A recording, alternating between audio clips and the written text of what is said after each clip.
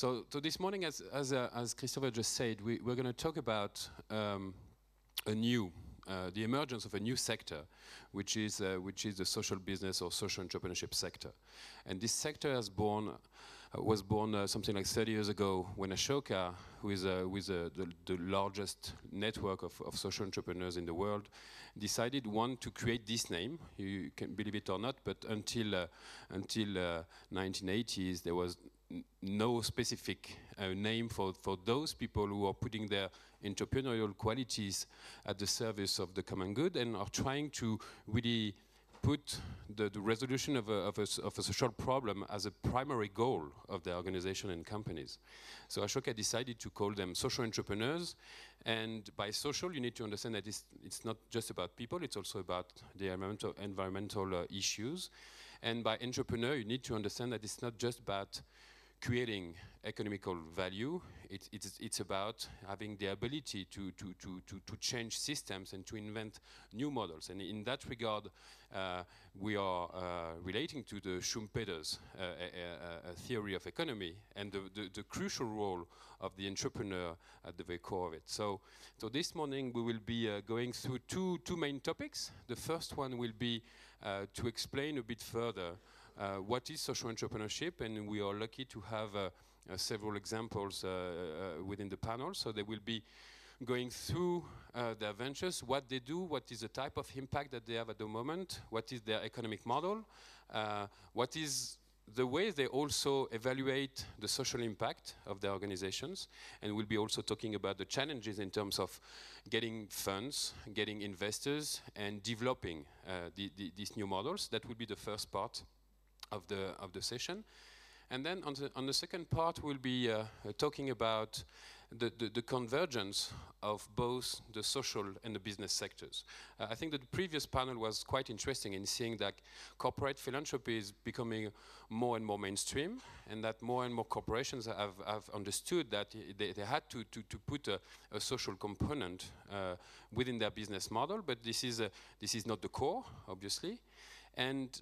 But there is something which is now emerging, which is bringing both major companies and social entrepreneurs to really create new alliances, to really invent new models that can both deliver social impact and create economic value. So that will be the second part of the discussion, and we'll be illustrating this with several examples of those new ventures or joint ventures that exist across the globe. And I think that an interesting part would be also to see how those models who are in general dedicated to the third world and developing countries can really well apply as well in developed countries. And I think that the so-called developed countries are now in a transition time, and that will be very interesting to see how we can learn actually from others and from countries where actually by necessity people have come up with interesting new ideas. So that will be the plan, and obviously we'll have some time for some discussions and questions. But because I can see that you are maybe a bit tired, and I don't know why is that, but probably the night was short, and I don't know if you noticed, but we have a sport teacher on stage, and if you noticed, you will probably see that there is one guy with red shoes. And this guy with a social entrepreneur that I will be introducing in a minute was happy to give you a very short course, just in order to make you be a bit more energized. So I'm more than happy to introduce Jean-Michel Ricard, and then we'll start the discussion. Thank you. Thank you, Michel. So I'm sure that now we have all your attention. So it can seem to be a funny thing, but you will see that in a minute that actually how interesting and can that sport activities and physical activities can be in the well-being of many people around us and in corporations in particular. So I'm now glad to go through the round of introductions of each of them. So I'm going to ask each of our participants to in 2 minutes just to introduce themselves, say what they are currently doing with their organization, so you will have a better understanding of what they do. Then through the course of this session, we'll have the opportunity to deep dive into each of their models and to really understand what they are doing. So maybe we can start with you, Martine, and if you could tell us who you are and what you do. Okay, bonjour à tous. Good morning, everyone. My name is Martine Roussel-Adam. For 20 years, I was a CEO. I created and developed 2 companies in the fields of remote information and counseling. I started from scratch, and then we merged with a big company on the stock market. And in 2005, I sold both companies and changed my professional life. And now I have 2 main fields of activities. First, my commitment in the field of social entrepreneurship, because I'm a strong believer in this social entrepreneurship through Ashoka. At the time when Ashoka was created, I was still a company manager, so we supported the launch of Ashoka in France at the time. And through a solidarity-based capital risk company, we support not classical companies, but social entrepreneurs and social companies. And my second field of activity is an association that I created called Chemin d'Enfance, which supports local associations, essentially in India, to help children in need and to widen the help offered, i.e. not only to meet with their material needs, but to fulfill their holistic means, if I may say, because it's a word that's been used here on several occasions. So we fulfill their emotional needs, spiritual needs, physical needs, etc. Everything that's required to make a child happy. Thank you. We are lucky to have you. You flew across the ocean to come, especially for today. And I would love you to really explain what you have done. You are a serial entrepreneur, both in the business and now the social sector. Gonzalo has been elected as an Ashoka Fellow last year. So I would be very interested in knowing, what you're currently doing and understand what was your path to come up to there. Thank you. Well, first, as my definition starts, I'm a father of 3 fantastic girls, and I'm tremendously well married, and that drives me to the path as well, right? I was CEO of traditional companies in Chile and Argentina, being, let's say, successful as the society declares. And one day I had the terrible and opportunity, but it was terrible to listen to Mr. Manfred Max Neff. That was about 3 years ago. And I understood him, right? That was the problem, because many people, and I also met Rodrigo Jordan, who inspired me a lot. And I decided to move apart from the traditional sector. My boss at that time kept on asking me what happened to me. Yesterday, I received an email from his son who wants to work with me. So that's very round, right? One of my problems is that the traditional sector is not, and it has been said many times here, is not being accountable for the needs of the people. And I was very unhappy with this type of success. And one day, I decided to move apart, and my definition was, what happens if the private sector can solve public problems? I mean, I noticed many smart people working for making money and driven to that success, and I was doing just a simple question. What happens if that guy, instead of waiting for the weekend to try to be a good person, works all the week for improving life? And I decided to take that step, and I founded a company with a big friend of mine who died last year, so I bring it to the room. Joaquin was very encouraged in this concept. So we founded a company with really triple bottom line. And when I said really, that meant that we had to do very strong family adjustments, right? Of course, I couldn't earn as much money as I was earning in the traditional companies, because I wanted as well to increase the level of income of the people who was working with me, and being able to measure those social and environmental impacts inside the business, but really with power, you know, not lying and not really looking for only the economic impact or profits. We measure the triple bottom line, and in that situation, what we wanted to produce was a kind of example for many other business people. What happened was that 2 years later, we discovered that we were tremendously naive, because there were people like Ashoka that were working for 30 years, and we thought that we were inventing the wheel. And we joined the big track of social entrepreneurship in the world. Actually, we are the first benefit corporation certified in South America. We were the first one in the Southern Hemisphere. So we really believe in the power of changing the definition of success in business, changing the ADN of the businesses, because public sector is important but not good, not enough to solve those big problems, and the dimension of the problem is the dimension of the opportunity. Thank you so much. We'll come back in a minute about your activities, what you currently do and how you manage them.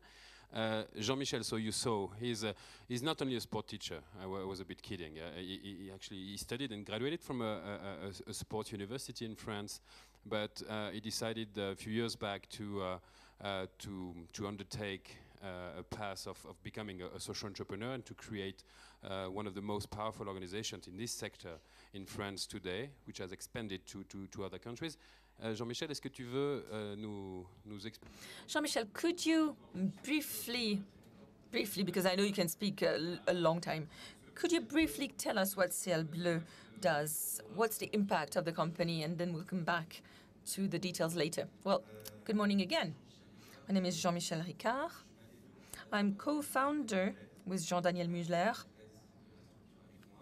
of an association called S.I.E.L.Bleu, S-I-E-L. That means Sport Initiative and Blue Leisure. It's an association that was created at the end of our university studies in Strasbourg. We were supposed to enter the national education system, but we didn't want to do that. We wanted to use our training to work on prevention, to increase the impact at little cost. We wanted to improve people's health. We wanted to improve cognitive functions, work on the capacities of people.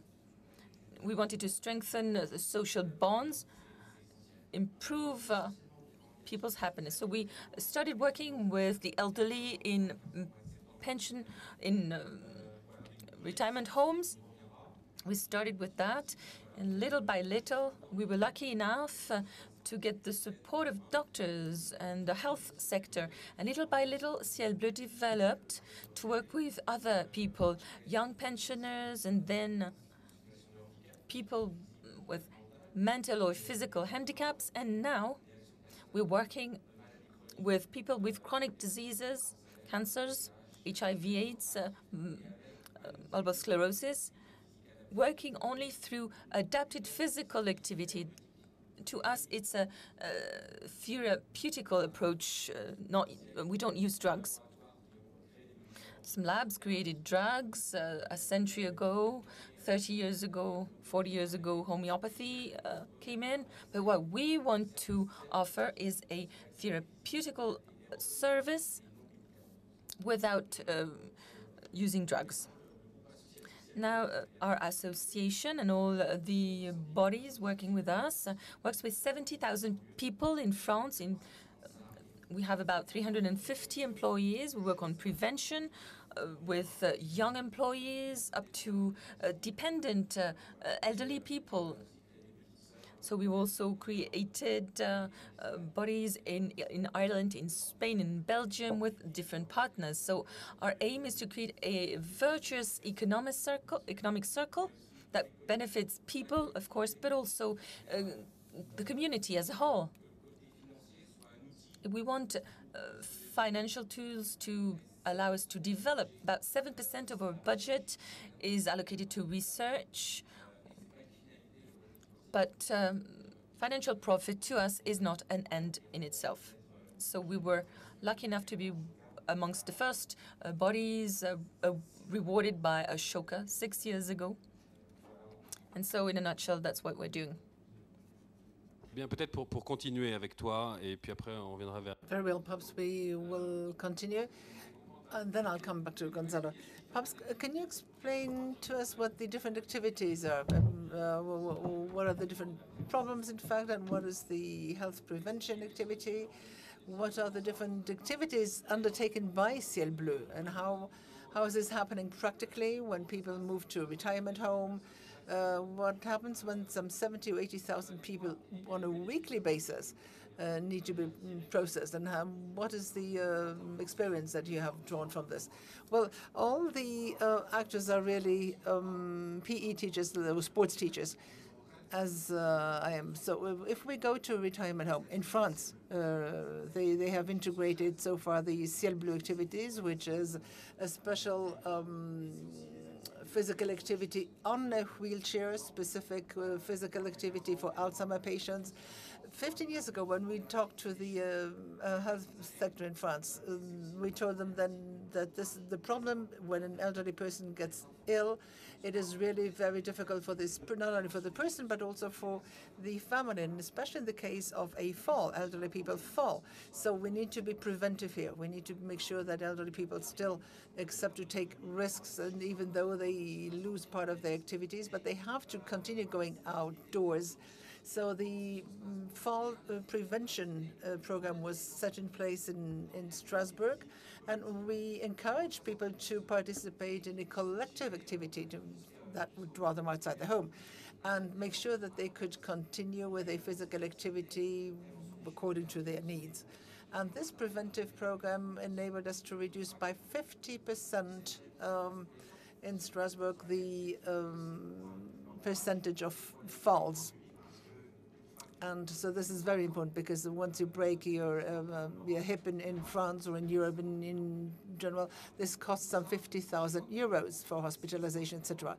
So the preventive program is very efficient also in financial terms. Another example, we have another program called GPS Health Santé. This is the shareholder is S.I.E.L.Bleu, of course, and all the profit go back to our association, which will enable us to continue our public interest programs.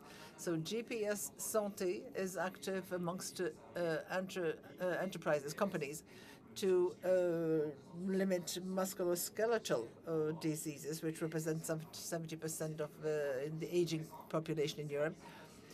And so we've started doing warm-up exercises on building sites. One morning at 7 a.m., we went to a building site, and we said, well, most of the accidents on building sites happen in a straight line, not from faults. So what we are suggesting are warm-up exercises, which take some 12 minutes. And they will warm up, but not just joints and muscles. And the leader of the building site said, well, are you out of your mind? And we managed to convince him of the importance. And then after a week, they all participated. Every worker on the building site, even the leader of the building site, participated. And this company, it's Bouygues in France, then asked us to introduce it on 100 of their building sites, and they have been able to reduce by 85% the accident rate in France, accident rate from building sites. And we're now talking to major distributors, the post office, agricultural companies, the French railroad, etc., which also helps us to fight overweight. For the public railroad, for instance, this is important. And the interesting thing is that the employee sees an advantage for himself. The company also sees an advantage because there's less absence for illness. And then there was also a reduction of accident rate, and so therefore the public health system is also benefiting from it. So everybody sees S.I.E.L.Bleu from on a very positive side. And let me give just one more example. This is a new program we just started a few weeks ago. It used to be one of the leading programs in the cancer fight against cancer. And we did this together with the Curie Institute. And we decided that usually when people have a chronic illness, the elderly people, they have Alzheimer's, diabetes, chronic pathologies that we have to work on together with doctors. And then we decided to move on to cancer. So during chemotherapy, for instance, we've set up a program which fights fatigue, which helps on the pain management, because it is and together with the Institut Curie in France, we developed a brand because we wanted it, just like S.I.E.L.Bleu, become an activity, public interest activity. And the program is called Active. And it is also for women with breast cancer. So there is usually a baseline that is examination which is carried out, and then we come in with the physical examination 3 times a week. It's specific exercises, and we have seen that this enables us to have the secondary cancers from emerging. So this is the study is evidenced, and the next step would be to have move to prostate cancer, lung cancer, or colon cancer, where also physical activity can be beneficial. And the next step is that, especially during chemotherapy, it needs to go together with physical activity. In fact, when you add physical activity, you can diminish some of the chemicals within the chemotherapy. So if you have if this increases the life quality, you know that there are fewer secondary effects from chemotherapy, and with the physical activity, the person feels better. And as to the cost factor, this is not 1 to 50, but 1 to 100 or 200. I'm talking in terms of cost reduction. So this brings me back to S.I.E.L.Bleu and its activities with the business world. And so we discuss this within the business world and with the laboratories. Of course, the laboratories are not very happy about our programs, but passion of those social entrepreneurs and what they come up with sometimes very simple ideas, but the combination of their passion, the combination of their commitment, and their genuinity, I would say, as well, in terms of economic models, etc., and we'll come back to that in a minute, is what makes social entrepreneurs and social organizations, social enterprise so interesting. Gonzalo, you told us that you were your regular CEO or business entrepreneur beforehand, and you decided to create Triciclos. Can you explain a bit more what is the activity of this organization, and what is, in your opinion, the impact that you can have on the entire ecosystem, of the business world in your country or region? Sure. Well, Triciclos, first, as I told you, is an example of a business model settled in the triple bottom line. And what we do actually, our main activity is creating tools for sustainability. What happens is that many people say, okay, I want to be more sustainable. I want to take that step, but I don't know how to. I don't know.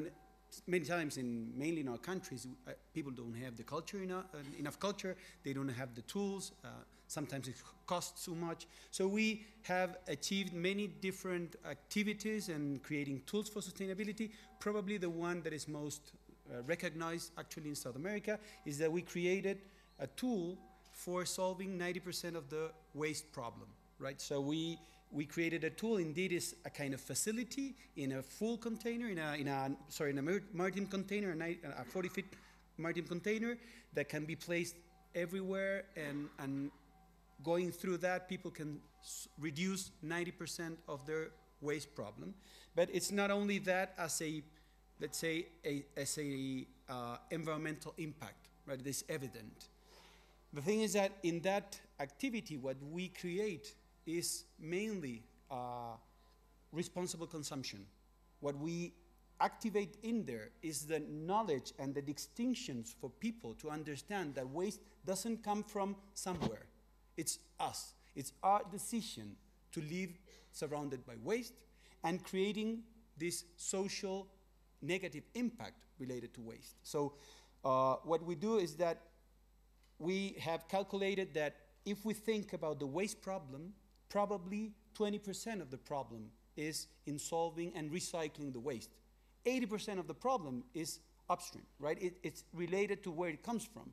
So what we do then is that we empower people to take better decisions while buying and while hiring companies. And actually, we're also advising companies on designing products, production systems, selling products. Actually, we have a very high and strong campaign with the retailers in Chile to reduce. If you think about the 3 R's, reducing, reusing, and recycling, recycling is the last. And that's because of something, because it has to work for reducing. And then what we do is that we also create the facilities to recycle some of the products that are not being recycled just because there's no enough volume or it doesn't generate the profits for being recycled. So we identify that 90% of the garbage can be recycled, but only 15% of it goes to the recycling process because it generates profits, right? So what we do is that we create those facilities. So we create facilities for losing money. Well, maybe. We do cross-subsidy in those materials that can create profit. They benefit those that do not create. But mainly, our main purpose is achieving that 90%. And once we do that, then we create the reports for the governments to establish public policies, right? So it's not only creating a certain business, it's understanding that the profits are in the 3 levels, not only just looking for the economic value will lead us to this type of event. And we need to achieve those social and environmental problems, and then we can, from the private sector, bring that solutions to the public sector so they can understand the problem better. What is the size of the company today, and what are the plans for the future? It was created in 2009. 2009, we started in 2009. We created it, so we dreamed and prototyped for all that year with Joaquin, and then 2 other partners joined. The first Punto Limpio, this facility was established in May 2010. We ended last year with 5 Puntos Limpios in Chile. Actually, we have 15. We'll end with 30. We have started in Colombia and Argentina. We're establishing offices in Brazil as well. And actually, the size of the company in economic value is we're getting up to $1.7 million sales. We have actually 35 people employee. We'll finish this year with more than 60. We're getting up to a population of more than 25,000 people. And we're solving, because something that I didn't mention is that some of the labor that is created in this solution is by inclusive businesses, right? So we're solving also the problem of waste with an inclusive and social impact.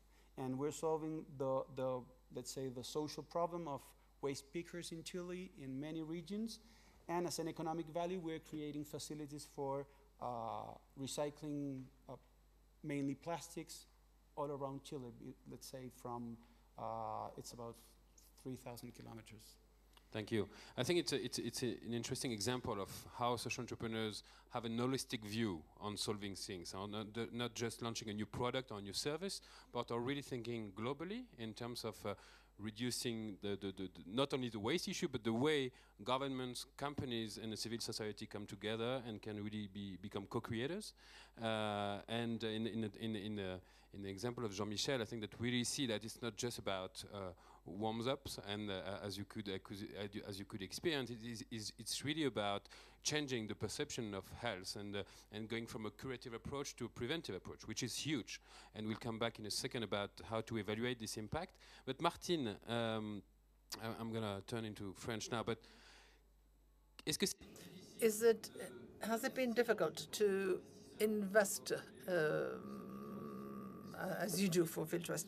Is it difficult to invest in these strange social enterprises which are about to change the world, which have some strange business models or different business models. So what is the approach of a venture capitalist?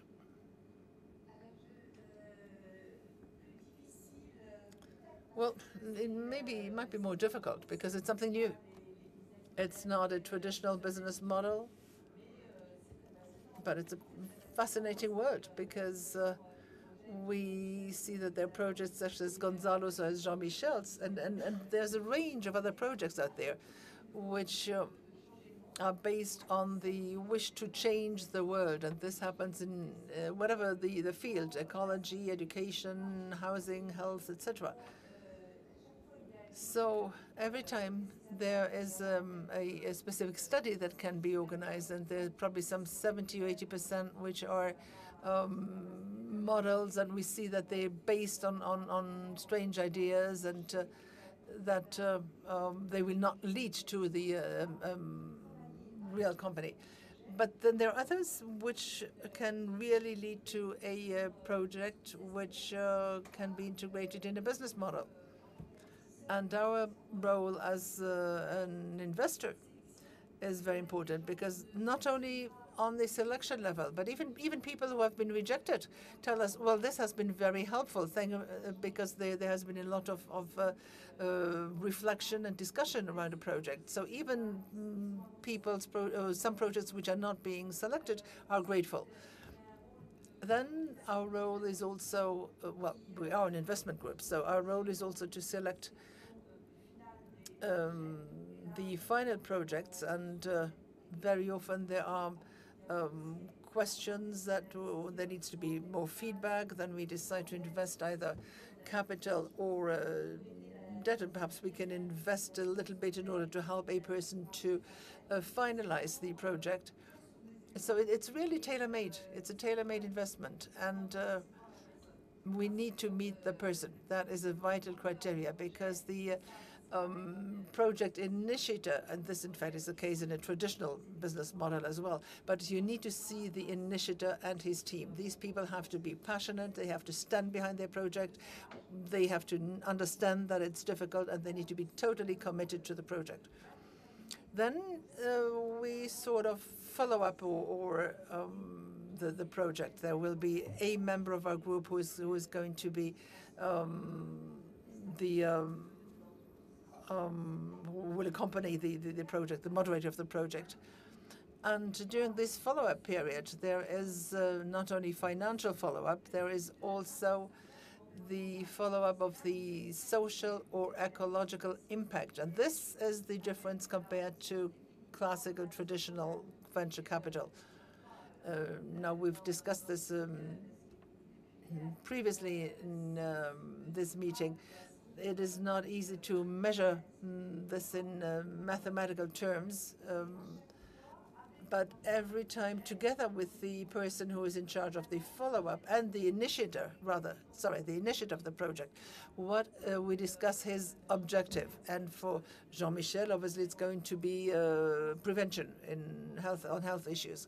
Okay, now how are you going to do this? Better housing, fine. So this would be low-income people who would have access to housing. And how are you going to go about this? So every time there is a range of criteria which is being defined, and we are measuring according to these criteria the same as we are measuring the financial impact. So we have this checklist, if you like, or a list of criteria that we follow. Now, for the solidarity investment, there needs to be financial return, obviously, but which is only going to be 3%, 4%, 5% maybe, but which can go in the medium or long term, but we will require a social and ecological return on the short term. Thank you. Jean-Michel, when you mentioned S.I.E.L.Bleu, you said you were an association. Okay, fine. So if you say an association, that means you're based on volunteer contributions. That is not exactly the case. Well, how do you operate? Perhaps you can speak also about the turnover and tell us where your funds come from. Well, we have no public funds, obviously, because we don't really have a label. We're not active in the financial or in the health field or in the sports field. So the association, our association is really chaperoning a number of smaller associations, and everything, the business dimension, the commercial dimension, belongs to the overall association, to all the partners, to all the employees, etc. Now, as to our economic model, there's some 93% of our budget which is payment for our services that we provide for insurance companies or for retirement homes or for the public sector, and the rates vary from 1 to 4. Again, this depends on the economic business model. If you're a private person and you know that, but obviously he's not going to pay the same price as an insurance company is going to pay. The insurance company will pay 3 or 4 times the price we charge an individual. And the profit that will stem from this activity will then go towards other programs. Another business model for GPS Santé will be reverted to the headquarters, which is S.I.E.L.Bleu. And we've developed a common brand with Croix-Rouge, with the Red Cross. And the activities are being carried out by us, and 50% of the profits go to the Red Cross and 50% to S.I.E.L.Bleu. So this, again, is another business model. So we use several models, either based on partnership, and then the remaining 7% are partnerships with companies, and the 7% is our R&D budget, really, which we cannot finance otherwise because we are an association. It's not a technological innovation. We're active in the health field. So, and this is why we have some links with some companies in order to reflect together on these innovation programs. And thanks to Ashoka, which is, if you don't know, well, look it up on the internet, which also exists in Switzerland, thanks to Arnaud. Ashoka is really stirred up the situation in the traditional solidarity programs, and we realized that the mind frames can change, and its ethics and values are outstanding. And thanks to Ashoka, we had an impact study, an economic impact study of our activities. One linked to diabetes, type 2 diabetes, which usually occurs during 40 years old in an individual's life, and the fractures, hip fractures, especially in France. And obviously, this is a target population, of course. And we realized that with the preventive program, this will enable the public sector to save some 59 million euros if they rely on the prevention program. And so we show that a very pragmatic approach can have a positive outcome for an individual's life and the public budget. Thank you for social insurance system. Gonzalo, you were mentioning very briefly at the beginning that you are the only or the first big corporation in South America. So it would be interesting maybe to tell us a bit more about what is a big corporation, and then same question about the economic model and where you get your resources from. Okay, I'll mix those two answers. We really believe that the change must come from the for-profit system, right? We have to change the way companies act. So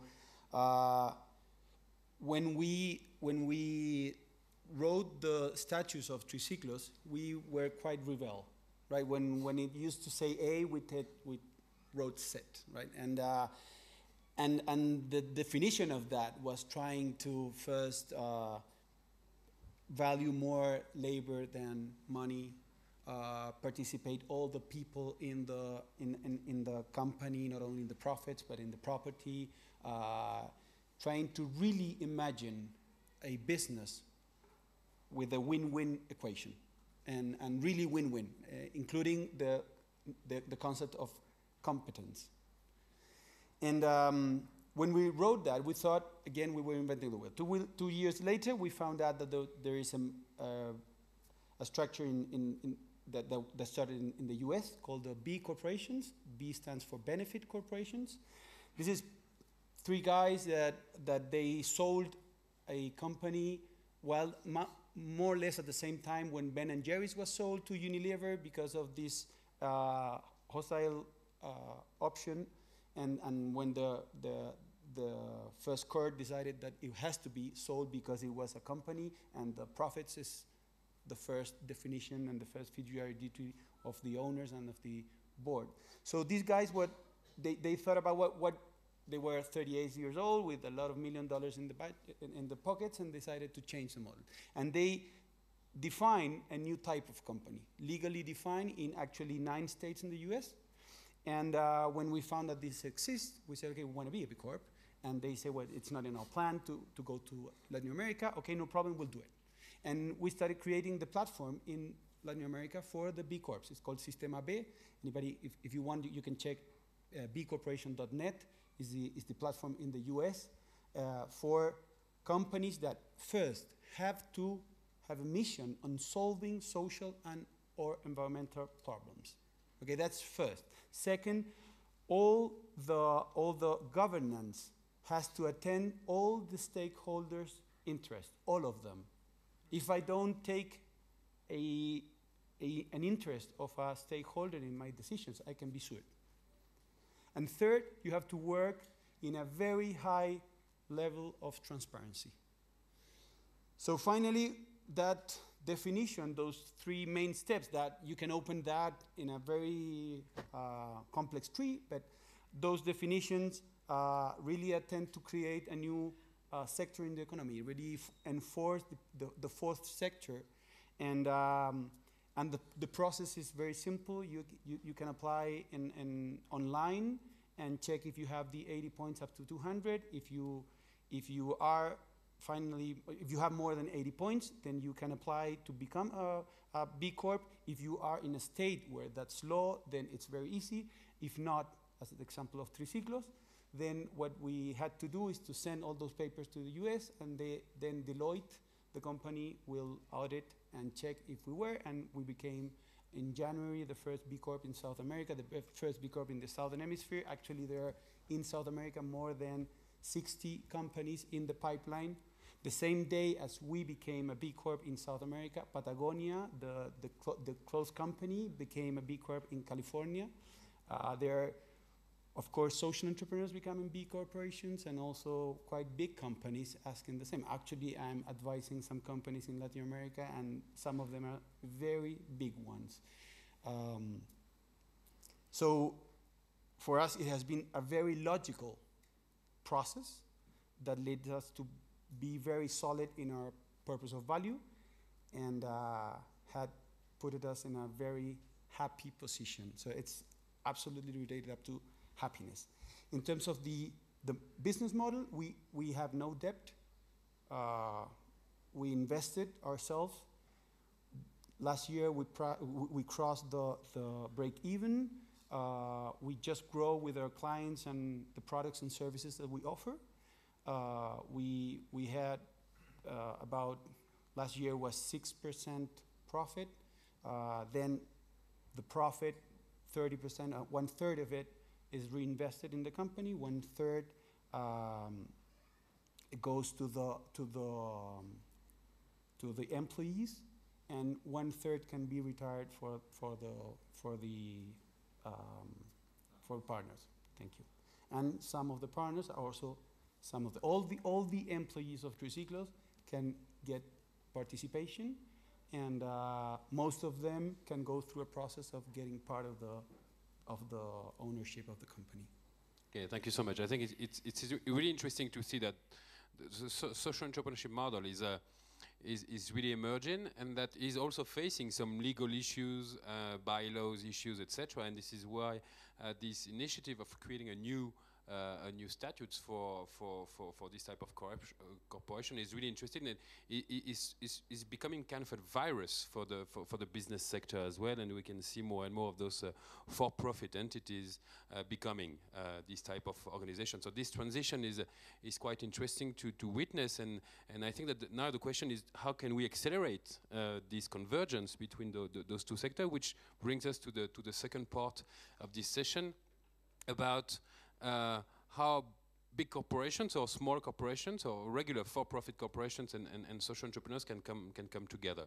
When you look at the impact of social entrepreneurs around the globe, and at Ashoka we are quite fortunate to have a network of more than 3,000 social entrepreneurs in 70 countries, we witness everywhere the same thing, which is that social entrepreneurs are probably the most innovative people when it comes to solve social issues. They have come up with very interesting ideas and solutions, very efficient solutions, because they started as poor guys. And this is a few days back I was in a gathering of international social entrepreneurs, and one said, you know, the reason why we have invented those models is because we had no money, so we had to be even more creative in order to really make change happen. And this efficiency is now something which is really attractive to the for-profit sector as well. And we can really see that if we really want to scale up the impact of social entrepreneurs, and that's a common trend around the globe, social entrepreneurship by itself is no more sufficient and enough.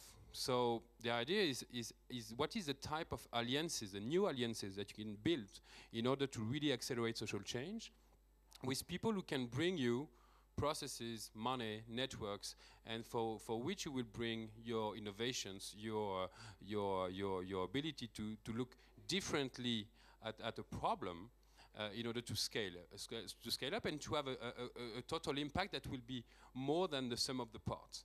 So I think that it's we have seen over the last few years a few big companies undertaking this journey and trying to create new models and new partnerships with some social entrepreneurs. One very famous one is the joint venture between Danone and the Grameen Bank, when Franck Ribot, CEO of Danone, and Professor Mohamed Yunus came together and decided to launch kind of a social business in Bangladesh, selling yogurts towards poor people, etc.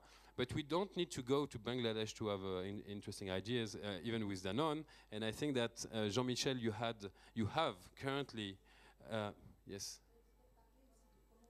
Un petit peu sur toutes ces initiatives.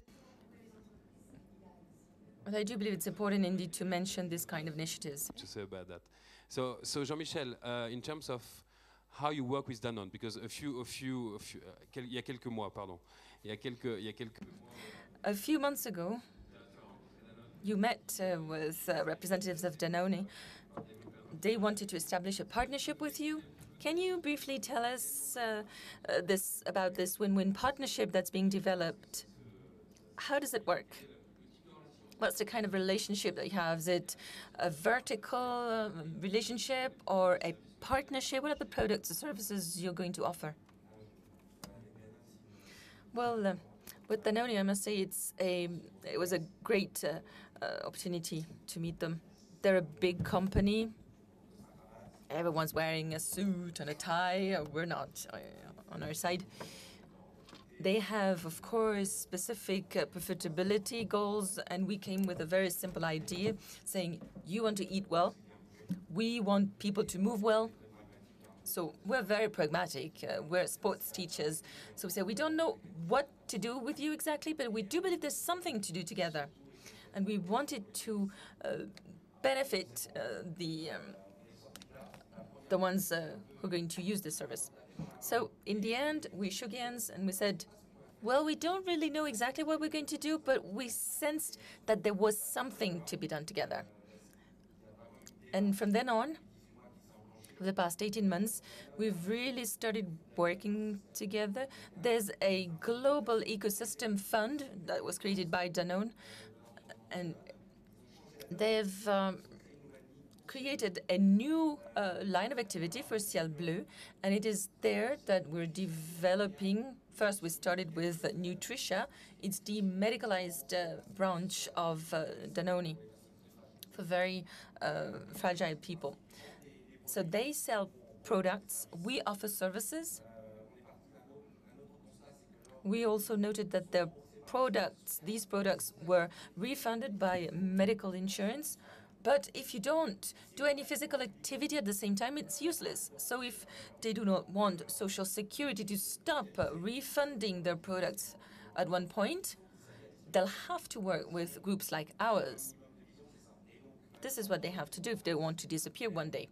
So we're now offering packages, medicalized nutrition, and our sports activities, depending on the needs and the pathology. So we work with retirement homes, we work in hospitals. We'll soon start working at home to screen people, to see how they are, what their physical activity level is, if they lack certain nutriments. So for us, Danone is a toolbox.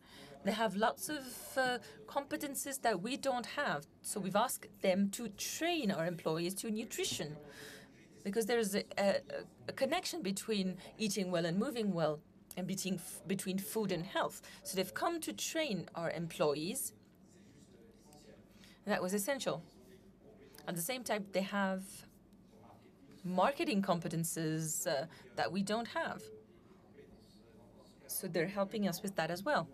But at the same time, they've said to us, don't thank us, because you're bringing us much more than what we are bringing you, because we're bringing money, that's all. And, well, a set of competences, of course, but you're bringing us a new lease of life, some freshness, because when they set up a working group, they launch a new product, they have only money in mind. They don't use their brain, really. They only buy people to think for them. So this is how we've created innovative products together. My colleague has been training their future global leaders. Oh, it's funny enough, because it's a sports teacher training a company manager, you know. So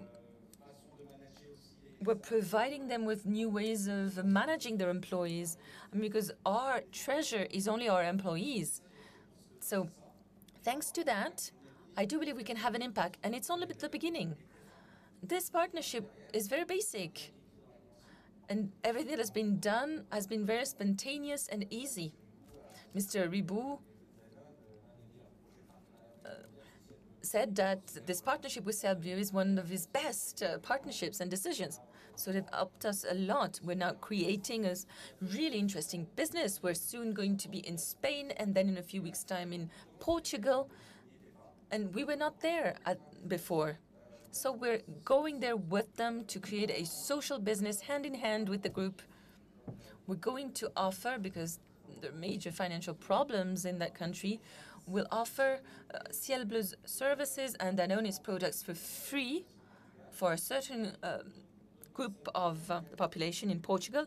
For those who will be able to pay, they will pay the highest price. We were supposed to have here with us today the CEO of a pharmaceutical company, and unfortunately he couldn't make it, but he just wanted me to briefly introduce the partnership that we have designed with them. It's a multi-billion company, family-owned company, a German one, Boehringer Ingelheim. And 18 months ago they came to us saying, okay, how could we partner in order to do something that would be good for our employees and for CSR department? And we started a discussion, and very soon we came to the conclusion that actually we could not do anything for them. But what we could really do if we wanted not only to take care of their employees, but really to think what could be the great alliance between a pharmaceutical company and social entrepreneurs, was to look differently at the health sector, not through the lenses of a regular pharmaceutical company that invests a lot in research and development, then protects the patents and then try to exploit them for years, but really use social entrepreneurs in order to have their holistic view of where the health sector is going, and to really anticipate what's going to happen in the next 20 or 30 years. And as a result, what we came up with was to create kind of a research and development department, which is actually the support of 50 social entrepreneurs worldwide, which is the opportunity for this pharma company to really understand what's happening currently in many countries around the globe, and to really have an holistic view on the health sector from the social perspective. Then we have designed a specific program for the high potentials in order to send them spend 2 to 3 months or 6 months within social entrepreneurs organization in order to really not only bring their competencies and skills, but also learn from the field. And now we are in the process of seeing what is the type of joint ventures that we could invent between social entrepreneurs and these companies. So it's quite interesting to see that suddenly when you bridge those two sectors, it's a win-win situation, and you can really invent things that none of them would have been able to come up with individually. And this is really the power of this thing. Maybe briefly, guys, we are running a bit out of time, and I would love to give the floor to the audience here who probably have many questions. What is, in your opinion, the main challenge, for this sector to really emerge? I think that Martine, you wanted to talk about the necessity of communicating more and to give more of those examples. Can you share a bit more with us about this? Oui, je crois qu'il y a beaucoup. Indeed. In all that's been said, I mean, all these projects are great, but we need to operate a real change of mindset. The world of companies, the corporate world is changing. 10 years ago, when we used to speak about social entrepreneurship, I remember meetings with the MEDEV. People were gawking at us. They didn't have a clue what we were talking about. And today's meeting shows that there's a real will now in the corporate world to do something, to make things change. But to do that, you need a certain number of things.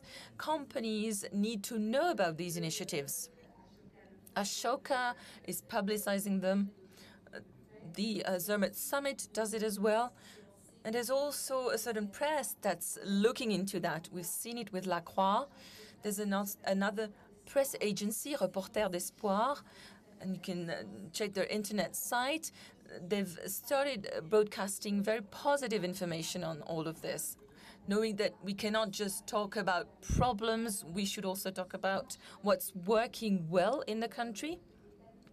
So they set up a database of 5,000 projects, initiatives that offer solutions that are very positive in France and all over Europe. And based on that, they're helping companies who want help or journalists to find information. So to come back to what's been said, we've mentioned great success stories, but I do believe that in the room, there may be people that have maybe not as developed companies. They're thinking, well, this is interesting. I'd like to do something, but what should I do?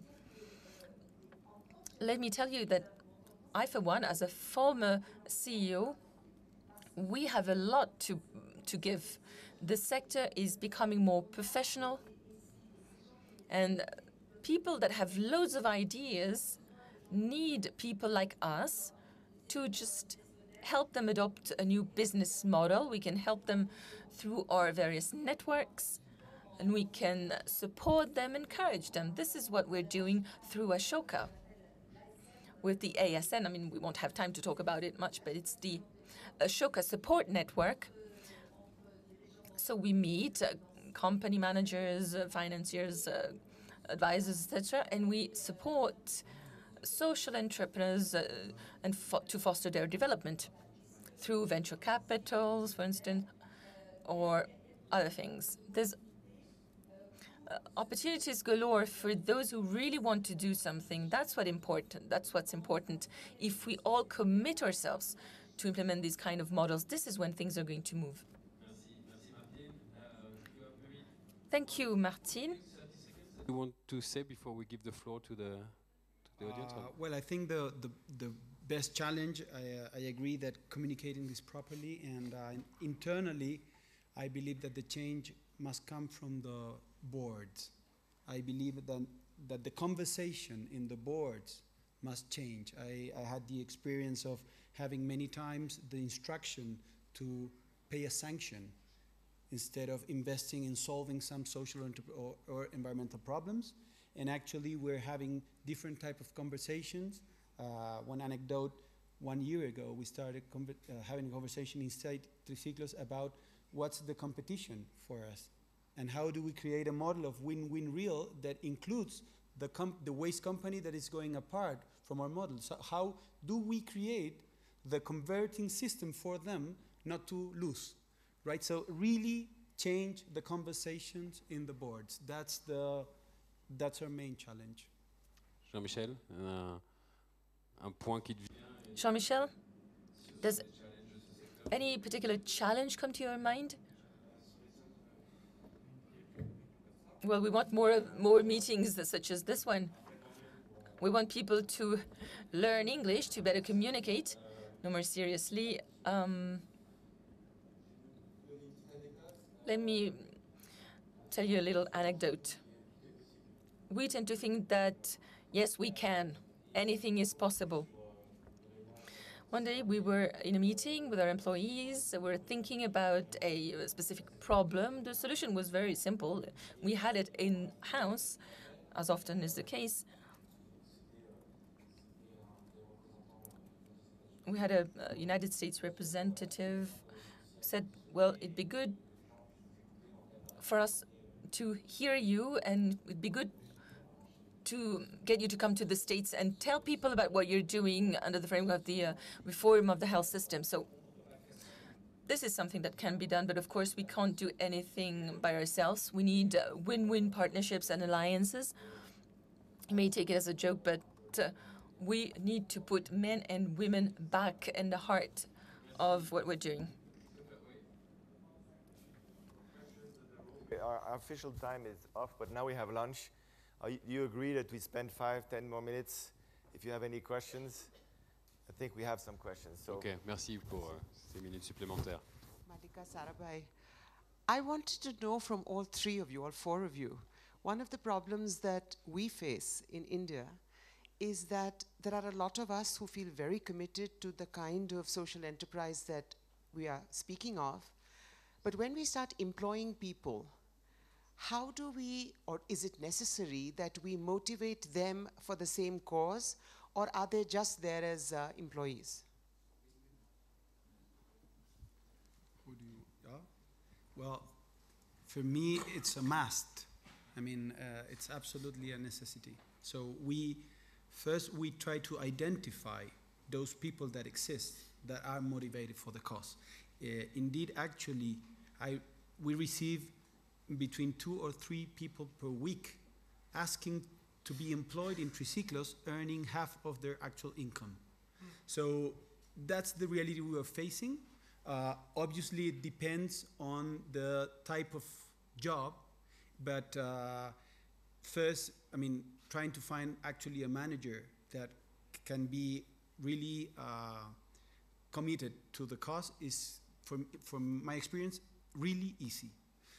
Trying to find a basic worker, it's a little harder, but it will depend on how passionate you can transmit the cause, and it is perfectly not only possible but needed. Thank you. Next question. There was. Stand up, Dylan. Can you tell? Dylan d'Alençon, je suis le président de BIS. I chair S.I.E.L.Bleu, a banking card company. You've talked about social entrepreneurship. How could you define a social entrepreneur? My first question. Second question is related to the first. Is this a specific type of corporate activity, or would you say that social companies are only defined based on their impact? Je vais répondre à celle-là. If I might like to answer, I believe the answer is in your question. We're now discussing, wondering what social companies are. Well, it's a world that's changing fast. The corporate world is moving to the social sector. The social sector is becoming more professional, so we can't provide you with a set definition. The only solution is to use the impact. What's the first aim of the organization? If it is to have a social impact, if the business model aims at that, it's a social company. If the company creates financial value and every now and then has a social impact, it's a different thing. So when we're talking about social entrepreneurs, you know, they aim at solving environmental health issues, to rethink systems, etc. Non, mais c'est pour ça que je vous donne exactement celle-là. So I do believe that the Western European administrations you were mentioning have an absolutely absurd definition of social entrepreneurship. At global level, you know that in India, in Africa, in Brazil, etc., it's totally different. The thing is, what's the impact of the companies? What are their practices? This is what Gonzalo was saying. This is all that matters. And it's only on that basis that you can judge the system, the sector. Newspaper La Croix. I have a question on the, we talked about the legal framework. Now the new French government has a minister who is dedicated to économie solidaire, Benoît Hamon, and this is new, right? And I wanted to ask the panel here if you think it's useful to have a minister dedicated to this cause, or is it just something to look nice in the... This is not a political question, it's just to ask you if you believe this is a good invention or not necessary.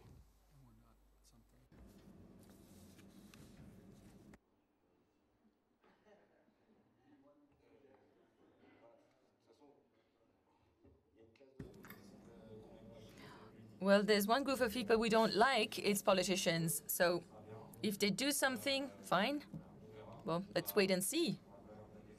We're not gonna hit them on the head before they do anything. So just wait for a few months. Now, if they want social economy, I mean, we're part of the economy as such. We create jobs, we create wealth.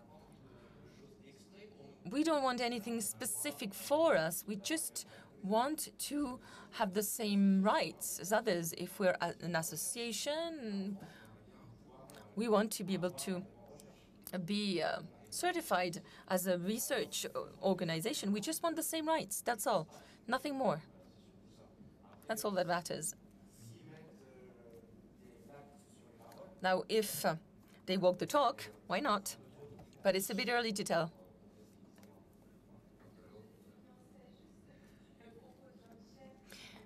I do understand what Jean-Michel is saying. Let's not demonize social entrepreneurship, but this decision by the government is seen as a positive gesture because this was something that was not acknowledged or recognized before. And now at national level, some people are going to work on that. But at European level, you need to know that a lot is being done as well. And I do believe that things are going to move with public authorities, and it's bound to have a positive impact. So we will need to position ourselves to make sure our ideas move forward. Incorporate another concept, please, easily. When I went to the university, I studied in 3 universities in different countries of the world, and only in one of them, I was taught one lesson of ethics. So once I realized that, I understood that everything else was not ethical, right?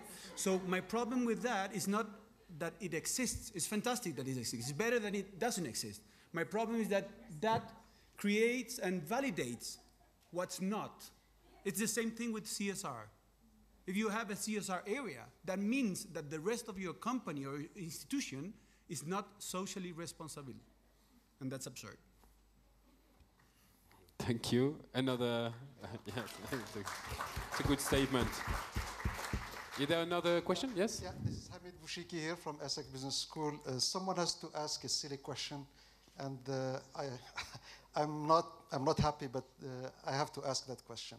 And the question is social entrepreneurship basically an attempt to patch a broken system and to give a chance to the movers and shapers of the system to feel good or less guilty for all the downsides of capitalism? Or is it a new form of capitalism, a new sustainable form of capitalism? This might sound a little bit philosophical question, but for my profession, that kind of question counts. Thanks very much. Someone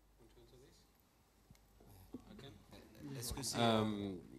Okay. Obviously, we won't go for the first option. Some people can see that it's kind of a patch, you know, it's just nice thing to have. We strongly believe that it's going to be the next generation of businesses, and we can really see that this new era, you know, of combining both social and business activities is definitely what makes sense. In the first panel, it was also mentioned. If you want to make your employees happy, it's not just about, you know, business. It's about bringing them something which is meaningful. And something meaningful has to be anchored in the core of your company. And you know, Ribou was saying, the CEO of Danone was saying that the reason why he launched social business at the beginning was to retain, one, the shareholders, and two, the employees. So I think that the moment more and more companies will totally get that we are talking about something which is serious business, not just a nice to have, will be there. What is really interesting with social entrepreneurs that suddenly they can really transform or translate needs, the needs of the world, into a demand, into business opportunity as well. So if you suddenly look at the business, you know, at the not the third world, because I don't like this name, but you know, all the opportunities that are out there. If you look in terms of if you can translate the business opportunities in the health sector, in the food industry, and so on. A recent study was coming up with the figures of 6 trillion of potential business at the base of the pyramid. So it's not just it's not just a business to do good. It's a very good business. Any last question? Last question, Mark Jewell. And that will be the last question, and then we will be for lunch. Thank you. Mark Jewell from the Globally Responsible Leadership Initiative. I have thinking about this and following a bit from Hamid's question. My question is this: does anyone on the panel think that in the long run we should continue to license companies that do not have a social purpose at the heart of their activities? And if so, why should we continue to license them as society? Well, I'm absolutely sure that the ecosystem will change. I mean, for me, the movement of the social entrepreneurship and the social company, yet not only entrepreneurship, because entrepreneurship leads us to quite a small impact from my perspective, right? But social and environmental values in the core of the business is the only way for sustainability and the only way for achieving the personal happiness. So it brings us all the conversations of all panels that we have heard here is from my point of view the main alternative that the humanity has to go on for solving the globalization problems. Thank you very much. I would like to give a round of applause to all our panelists.